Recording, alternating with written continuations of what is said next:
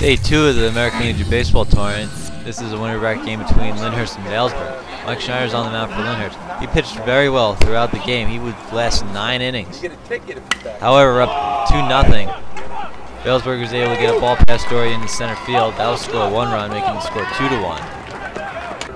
Next inning, pitch gets past Racina behind the plate, and Vailsburg ties it up at 2. Here's the turning point in the game.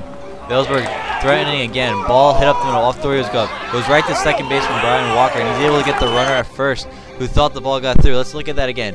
Off Dorio's glove to Brian Walker. Over to first in time to get the 3rd out of the inning. Lyndhurst escapes further damage. Now this game went to extras in the 10th inning. Bases loaded. Bojanski lays down the perfect suicide squeeze, and he's safe at first. Next hitter, Billy Raven, he lays down the squeeze again, and this ball gets thrown away. That would score 2 runs. Lyndhurst up 7-2 at this point. Matt DeSimone comes in to close it out. He gets the fly ball to Justin Cap in right field to end the game. Mike Schneider gets the win, and Lyndhurst advances to the district championship game on Tuesday.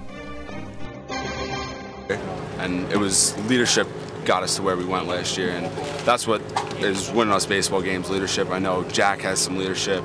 Dorio leads the team a little bit for Cena and myself, and you know, we're always trying to get the guys up a little bit, get them into the game, get them going. Yeah, I think the last time I threw 9 innings was never.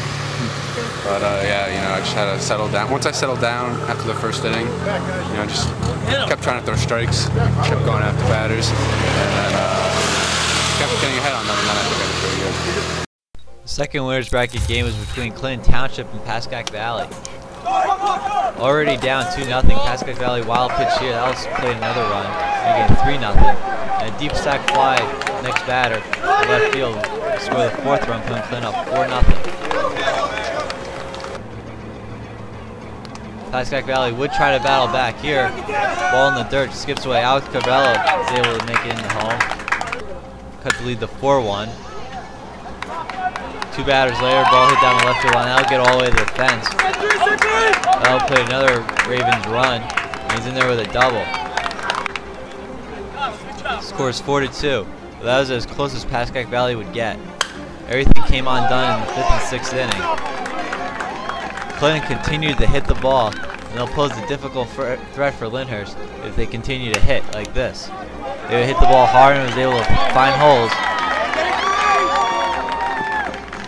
This one was over early in 8 innings. Clinton wins 17-4.